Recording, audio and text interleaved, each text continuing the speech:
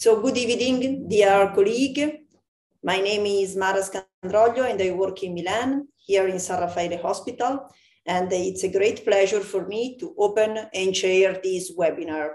The title is The Transition from Temporary to Durable Mechanical Circulatory Support, Strategies of Weaning and Recovery from MCS. We will have 3 lectures from 3 leading centers for the advanced treatment of cardiogenic shock. And from San Raffaele Hospital here in Milan, Dr. Marina Pieri, from University Hospital in Leuven, Professor Dieter Daune, from German Art Institute, Berlin, Professor Evgeny Potapov. Lecture will be followed by a Q&A session open to all of you, and each lecture will be preceded by a single question poll with 3 possible answers. Then right after we will read and comment the results of the poll. The subject that brings us here this afternoon is of great interest in the field of cardiogenic shock and mechanical support. It's very actual and attractive for new horizon in the care of shock. And I'm glad to share today appointments with colleagues who are utmost experts in this field. And I'm absolutely honored to have them sitting with me around this multidisciplinary remote table. With me, there is Professor Christophe Vandenbriele, cardiologist and intensivist at the University Hospital of Leuven. Professor Vandenbriele, in addition to being a great expert in the coagulation aspects and antithrombotic therapy for critically ill, is also deeply involved in heart failure scenarios, and we will share together the today webinar. Okay, the webinar is hosted here by San Raffaele Hospital. The San Raffaele Hospital Science Institute was founded in 1969 and represents a clinical excellence center for scientific research and education.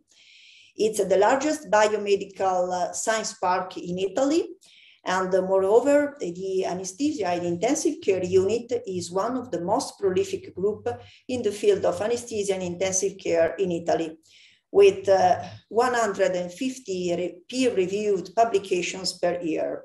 And since 2015, EACTAIC fellowship program in cardiothoracic and vascular anesthesia is hosted at our university and is open for submission.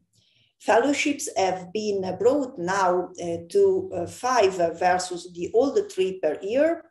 And we have already welcomed a dozen of fellows from at least 5 countries who have completed their training in cardiothoracic and vascular anesthesia and intensive care.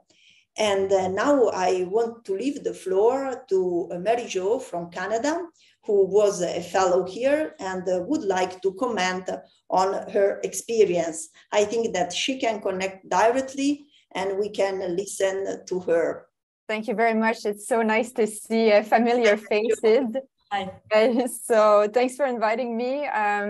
Like Professor Scandroglio said, I was a fellow back in 2018 in Milan and did cardiovascular there as well as intensive care. Milan is a center with the highest standards, with a very high volume of patients as well. And with them, I had the opportunity myself to be involved in several cases where we use the VA ECMOs and transition to more permanent devices. I had a wonderful time and I brought all this experience with me to Montreal in Canada. So just wanted to share with you good words about Milan. Okay, thank you. Thank you, Mary Jo. Very Pleasure. happy to see you again. And we wait some other fellows here.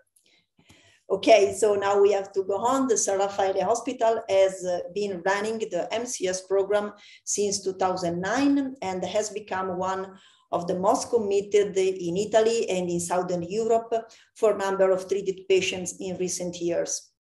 The program, as you can see, encompasses an active team 24/7 of ICU doctors, anesthesiologists, and cardiologists working together in ICU on a daily basis. And the care of cardiogenic shock ranges from temporary mechanical support to LVAD. And we are a referral center for out-of-hospital cardiac arrest and a CPR with more than 300 cases of a CPR. And let's now peer into the topic, treating a complex syndrome as cardiogenic shock gives rise to topics that are still debated.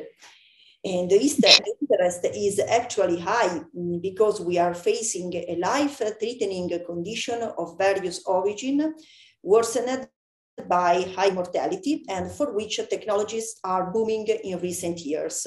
In addition to these, we can say that an increased number of patients are now surviving the acute phase of cardiogenic shock, thanks to improved treatment from the beginning, thanks to the diffusion of protocols of referral in a classical hub and spoke model. And I think that they would be even more useful if streamlined, but we have time to speak about that. And this paves the way to relatively new concept of transition from temporary mechanical support to final therapy, when transition is not only a waiting time, but a active phase of care. And the goal of bridging a patient to next therapy is to bridge him or her in the best possible conditions.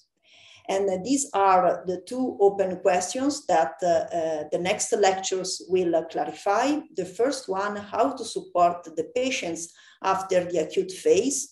And the second one, how to best manage the transition of cardiogenic shock survivors to final therapy.